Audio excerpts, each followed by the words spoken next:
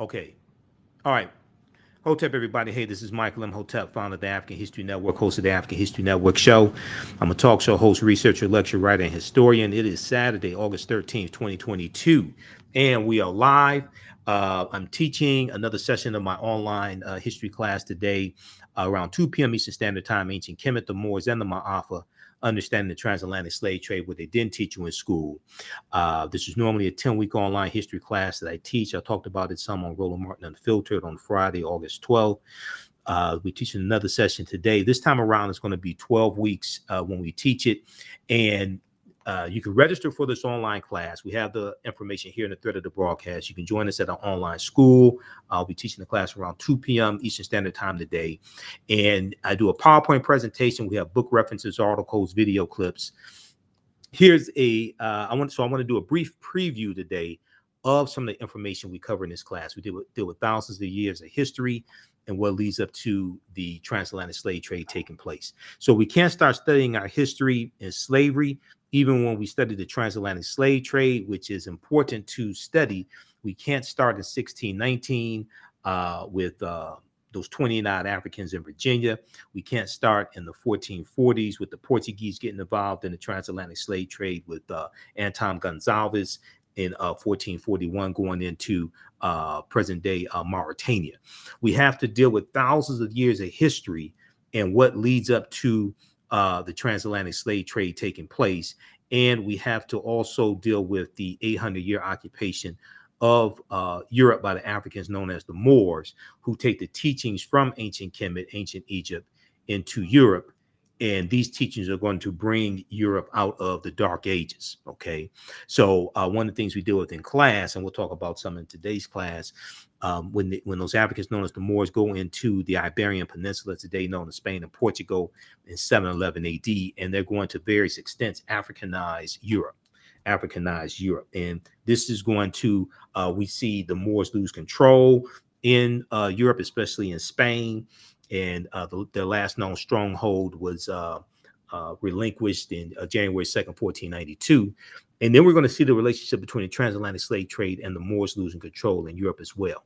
So this course not only deals with the transatlantic slave trade, but it also deals with thousands of years of history that leads up to the transatlantic slave trade of African people taking place. August 20th, 2019 marked the 400th year anniversary of those 29 Africans who came into Point Comfort in Virginia, August 20th, 1619, on the White Lion pirate ship, in what will later be called the colony of Virginia.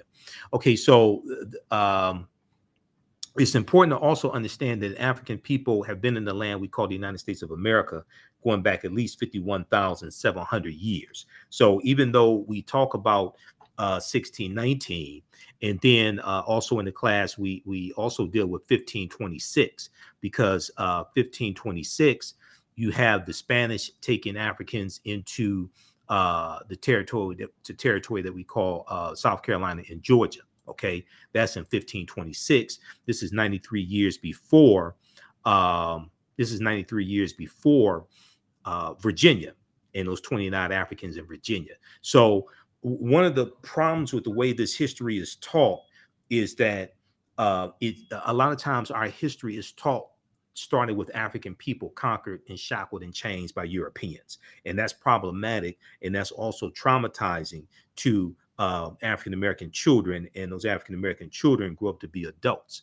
So if your understanding of the beginning of African people in this country starts with us conquered by Europeans, shackled in chains, okay, you're going to probably deal with some self-esteem issues. You're probably going to have a distorted view of history, okay, because this was our land stolen from us. African people were in this land that we call the United States of America going back at least 51,700 years. Okay, so I'm just doing a brief overview of this class, and we're just looking at some of the things that we cover in this course. I'm teaching another session of this class today 2 p.m. Eastern Standard Time at our online school. We have the information here in the thread of the broadcast. You can register for the class. It's on sale $60. We do the sessions live. All the sessions are archived and recorded. You can go back and watch it anytime, or visit our new website, theafricanhistorynetwork.com, theafricanhistorynetwork.com. All right, so this is Dr. David Imhotep, who wrote the book, The First Americans Were Africans, Documented Evidence. And his book has 713 footnotes, and it deals with thousands of years of history. And page 14 of his book, it deals with a discovery made in 2004 in Allendale County, South Carolina, by Dr. Albert Goodyear. And he discovered 13 different types of evidence that thoroughly document an African presence in this country going back at least 51,700 years ago. These were the Khoisan, who have the oldest DNA on the planet. They come from Southern Africa. They're the ancestors to the Ainu and the Twa. So they found artifacts, architecture, campsites, carvings, footprints, and lava, genetic M174D haploid groups dealing with DNA and genetics. They found Egyptian carvings, Egyptian writings, footprints in lava, linguistics, paintings, skulls, skeletons, structures, and tools. 13 different types of evidence thoroughly documenting an African presence in this country going back at least 51,700 years ago. This is an article from ScienceDaily.com dealing with Dr. Albert Goodyear and the discovery that he made. This article is from November 18, 2004. New evidence puts man in North America 50,000 years ago. New evidence puts man in North America 50,000 years ago. Here's a summary of the article from ScienceDaily.com. This is ScienceDaily.com summary. Radiocarbon tests of carbonized plant remains where artifacts were unearthed last May along the Savannah River in Allendale County by University of South Carolina archaeologist Dr. Albert Goodyear indicate that the sediments containing these artifacts are at least 50,000 years old. Indicate that the sediments containing these artifacts are at least 50,000 years old, meaning that humans inhabited North America long before the last ice age. Okay, so they're talking about these humans that they're talking about are the Khoisan, who have the oldest DNA on the planet. They go all around the world, and they were here in the land that we call the United States of America as well. Now, this is before the transatlantic slave trade happens. Yet, I'm not saying the transatlantic slave trade did not happen. What I'm saying is we have to understand thousands of years of history before the transatlantic slave trade happened. And unfortunately, a lot of times in classes that we take in college, a lot of times in these conversations that we have, even during African American History Month, oftentimes we start the history of African people in this country conquered and shackled and changed by Europeans, and that's psychologically damaging, okay, to our people. So this piece right here on the Khoisan cites the information from Science Magazine, an October 2012 genetic study published in Science Magazine found that the Khoisan in Southern Africa are the oldest ethnic group of modern humans, with their ancestral line originating about 100,000 years ago. The Khoisan, formerly called by the derogatory term Bushmen, are genetically unique, and no other currently known population had separated so early from our common modern human ancestor, according to the report. Now, here is a picture of two Khoisan women. Okay, these are the short-statured Africans, the Khoisan, who are the ancestors to the Ainu and the Twa. The Khoisan live mainly in southern Africa, in territories spanning Botswana, Namibia, Angola, Zambia, Zimbabwe, and South Africa. They are largely divided into two groups: hunters and gatherers, known as the Sans people, and keepers of livestock, known as the Khoi people. The Khoisan languages include the distinctive click sounds that are not found in languages of their neighbors. Okay, there's a good article that from AtlantaBlackStar.com, 5 ethnic groups that prove the first humans were Black. Okay, so and when we talk about the click language is the oldest language. And we know that when you look at the film Black Panther, the language spoken in the film Black Panther is isiXhosa, which is a Bantu language spoken in Southern Africa. And isiXhosa has the click sounds in it also. Okay. So as we talk about the film Black Panther, I did a lot, the 3 months of research to be able to do my lectures on that film. And the film Black Panther relates to African history, African culture, African language, spiritual systems, etc.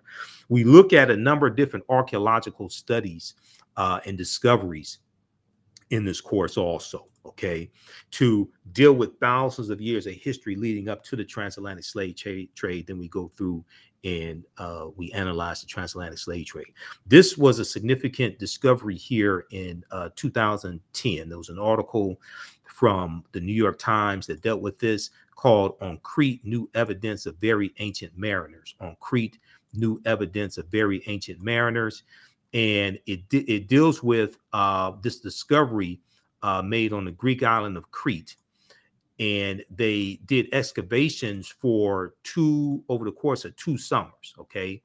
And they found stone tools dating back at least 130,000 years old, 130,000 years ago, okay? Stone tools found on the Greek island of Crete, archaeologists say, are at least 130,000 years old, which is considered strong evidence for the earliest known seafaring in the Mediterranean, and calls for rethinking the maritime capabilities of pre-human cultures. Okay, so one of the things that one of the themes of the class, one of the things you're going to find out when we look at these archaeological discoveries is that they keep pushing the timelines back. When these new discoveries come out, this is causing the archaeologists, the paleontologists, the researchers, etc., to rethink this history and push the timelines back, and they're realizing that all of this stuff is much older than they thought, okay? So the deeper they dig, the blacker the planet gets, the more research they do, the older we get. So they found stone tools that they say are at least 130,000 years old, which is considered strong evidence of the earliest known seafaring in the Mediterranean, and calls for rethinking the maritime capabilities of pre-human cultures. Now, Crete has been an island for more than 5 million years. Crete has been an island for more than 5 million years, meaning that the tool makers must have arrived by boat. So this seems to push the history of Mediterranean voyaging back more than 100,000 years. Specialists in Stone Age archaeology say previous artifact discoveries thought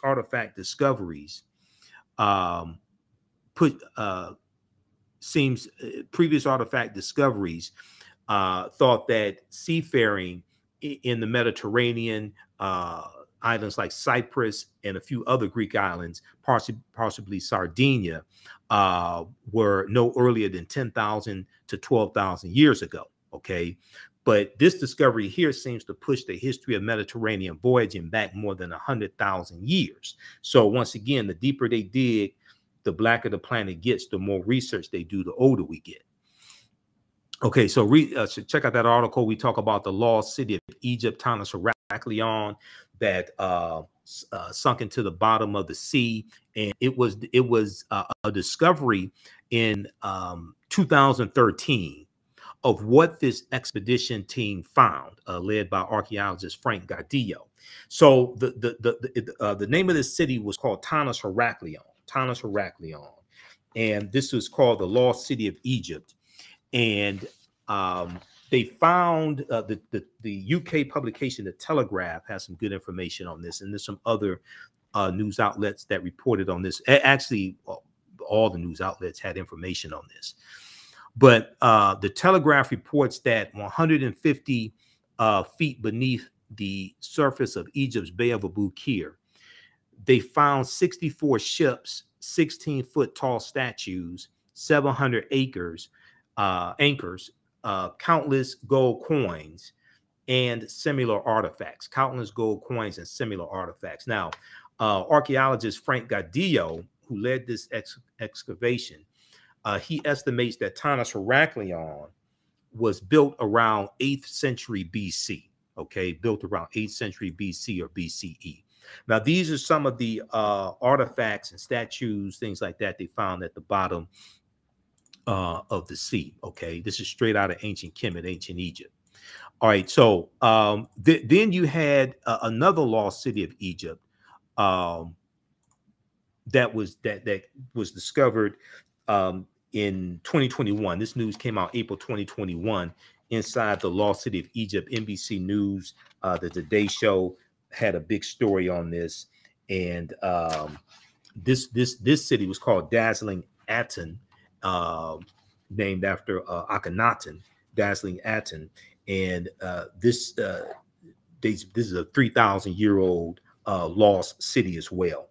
So these this city dates back to about 3,400 years ago. Okay, and these archaeological discoveries are coming out every other week. Okay, these archaeological discoveries are coming out every other week, and when they come out, they're causing the scientists, etc., to rethink everything. Okay.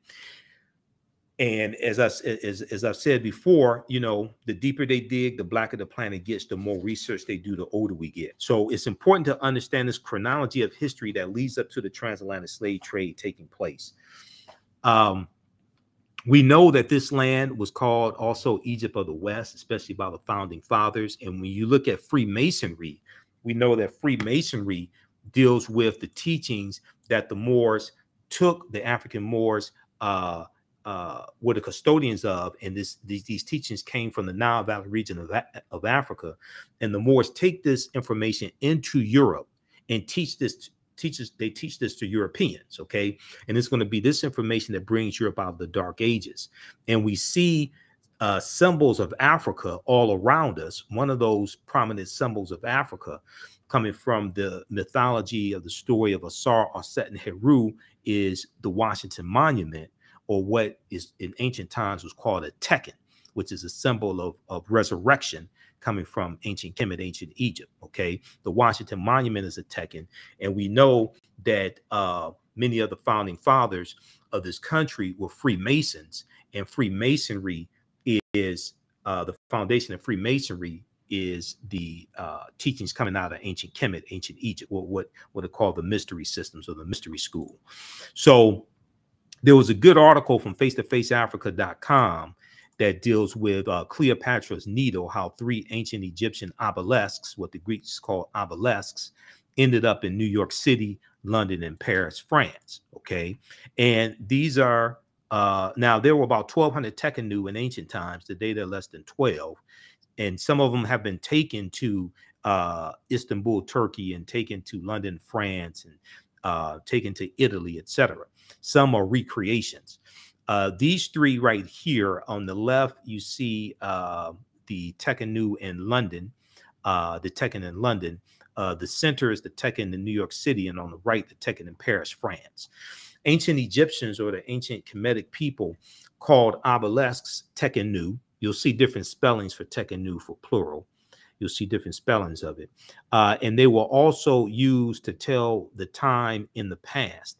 Their pinnacles were basically covered in gold to reflect the sunlight. Historians say the obelisks represented immortality and eternity, and their long structure helped connect the heavens and the earth. Their long structure helped connect the heavens and the earth.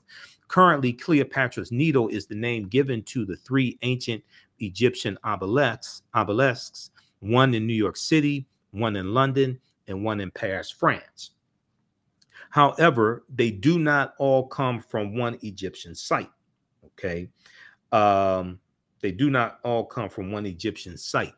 The obelisks in New York and London are carved out of red granite from the quarries of Aswan, a major source of stone for Egyptian antiquities.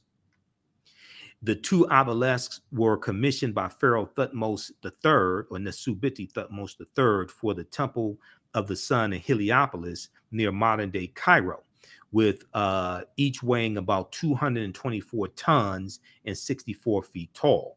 So check out this article from face-to-faceafrica.com from May 17th, 2022.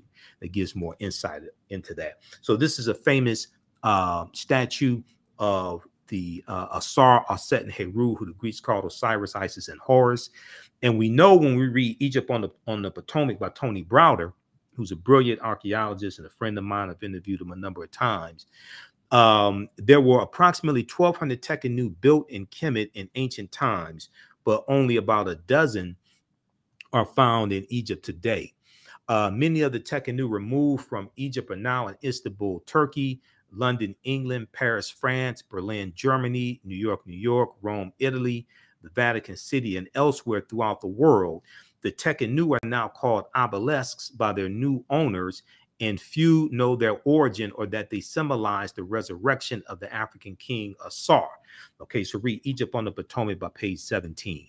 So these are just some of the just some of the few things, because there's over 200 slides in the class. Just a few of the things that we deal with in this 10-week. This time around, it's going to be 12 weeks online history class that I teach: Ancient Kemet, the Moors, and the Ma'afa. Understanding the transatlantic slave trade, what they didn't teach you in school. You know, the panther deity that we see in the film Black Panther, Bast, comes from Bastet, which comes out of ancient Kemet, ancient Egypt. And this was a goddess deity, a neter in the form of a lioness and later a cat, who was a neter of warfare in Lower Kemet. The film Black Panther relates to African history, culture, language, spiritual systems. In the Black Panther comic book, we know that the deities are referred to as the Orisha, which is the Yoruba term for the deities in the spiritual system of Ifa, practiced amongst the Yoruba in Nigeria. And the Orisha's origin dates back to the ancient Egyptian beings known as the Ennead. And you'll see names like for some of these deities in Wakanda: Koku, Thoth, Bast, Mujaji, Ptah, and Niyami. Okay, some of those come straight out of ancient Kemet as well. The Ennead referred to means group of 9 in Greek, and in ancient Kemet they were called Pesjet. The Ennead referred to the 9 Neteru, Atom, which means sun, Shu, air, Tefnut, moisture, Geb was referred to the earth, Nut, sky, Asar, Aset, Seth, and Nephitis. Okay, so these were this comes straight out of ancient Kemet as well, but we see this represented in the Black Panther comic book also. We know that Isikosa, which is the language spoken in the film Black Panther, is a Bantu language as well. Bantu is a group of some 500 African languages belonging to the Bantoid subgroup of the Banu Congo branch of the Niger-Congo language family. The Bantu languages are spoken in a very large area, including most of Africa from southern Cameroon, eastward to Kenya, southward to the southernmost tip of the continent, including South Africa. Okay, and we know that Amazulu or Zulu is a Bantu language, as well as Kiswahili. So Kwanzaa is a Kiswahili word. That's a Bantu language, also Kiswahili as well.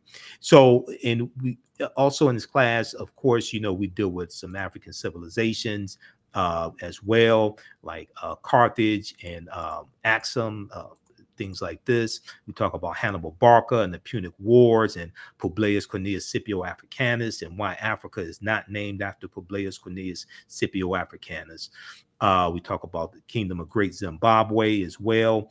And then we deal with some of the history of the Moors also, and the Moors conquering the Vandals and the Visigoths, and Tariq ibn Ziyad going into leading an army into the Iberian Peninsula, today known as Spain and Portugal, in 711 AD, and conquering, and they conquered the Vandals and the Visigoths. They're going to settle in the southern portion of what becomes known as France, and they're going to Africanize to various extents Europe. They're going to create libraries. They are voluminous writers. Some of the early universities in Europe are created to study the Moor science texts, to study the teachings that the Moors take into Europe, like the University of Salamanca in Spain, and Toledo, and Naples, different universities that they have there. They're going to be created to study the Moor science texts. So we talk about the 3 great West African kingdoms also of Ghana, Songhai, and Mali. And we look at this history chronologically also. Okay, so there's a timeline of history that we look at. So this is just a brief overview of this class. We talk about people like Mansa Musa and show the relationship between Mansa Musa as well as T'Challa in Black Panther, because T'Challa was probably the richest person in the Marvel comic universe.